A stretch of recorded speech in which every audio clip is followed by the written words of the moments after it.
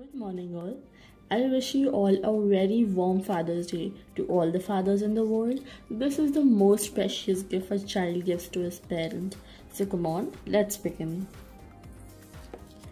Measuring 10 centimeters on the scale, I have drawn a line which you can see. Now, taking the midpoint as 5, I have drawn a line in the center too. Now, from the edge of the 10 centimeter line, we are going to draw a line to the 5 centimeter line, making an isosceles triangle. Now, on the scale, taking 12 centimeter below the 10 centimeter line, I have drawn a line.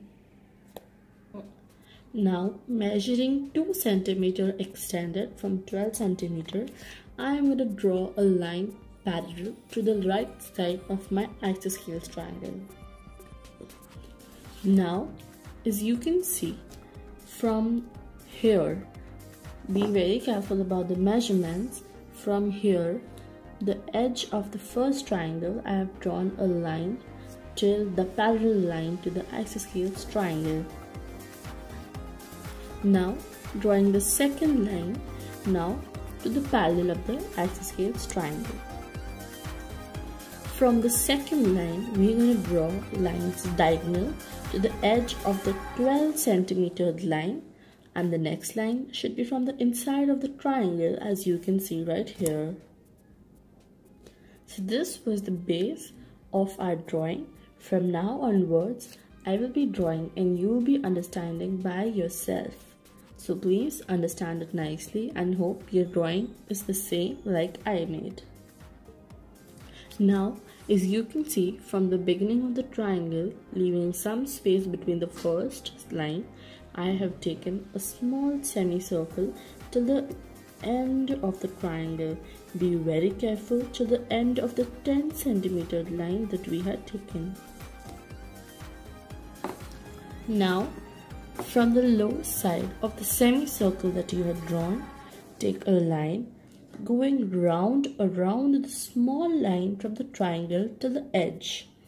Okay, so as you can see from here, the line goes and ends never. Okay, it never ends because its ending point is here. So here the line which was there, we have rubbed half the line from here till here, which you can see. Here we have made a small tilting effect in the pants of the man, and here we have drawn a small shoe. Shoe can be drawn according to any size, depending upon the size of the pant that you have chosen. Keeping the second foot in mind. So the second foot here is a little bit tilted, as you can see. I'll show you a closer look. Here it's a tilted little because we want to show that the man is sitting on one foot either. Before moving ahead, I thought I should tell you what I did till now. Till now, we had seen how we had drawn the leg of the man. We had seen how to draw the hand of the girl. Then we had seen how to draw the shoes of the man. The shoes of the man are the most easiest part. And now I want to tell you how I did the frock of the girl and her legs. This is the most easiest part. So come, I'll tell you. So see here. After drawing the knee, the second knee of the man, here from his hand I had taken a straight line and drawn some curves over here to join it, making a skirt. Then I had taken 2 straight lines, and here, I'm sorry if you could see here, there is a small shoe for the girl and some socks marks. Then going up, hands were very pretty simple. After the hands of the man, after drawing the hands of the man, here we had taken 2 straight lines and taken a small piece, making it as a cloth for the hand. And here it was very simple to draw 5 small fingers, as a result making the small hand of the pretty girl. Fine, now let's move ahead. So before I think to get ahead, let me tell you that if you don't understand any part of the video, please do rewind and see my video again. You'll get a clear note about what I have done till the past times right now. So here I am just giving a little shading to the hair of the men.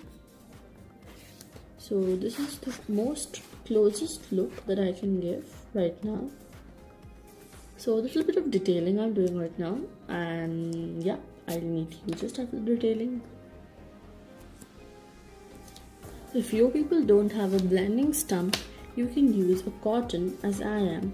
Take a small part of cotton, just roll it into a small ball, press it from the back side, making it into a shape of a teardrop, and then just slide. And here our blending is done. Ta-da! You can see how beautiful this looks, doesn't it? Yes, if it does, please do give a like. Give this thumbs up to my video, and do like, subscribe, share and comment to my YouTube channel, which is Paint Your Passion with Mehak. If you are new to my channel, don't forget to subscribe and do click the bell icon to view all my newly uploaded videos first. Thank you. With love, Mehak.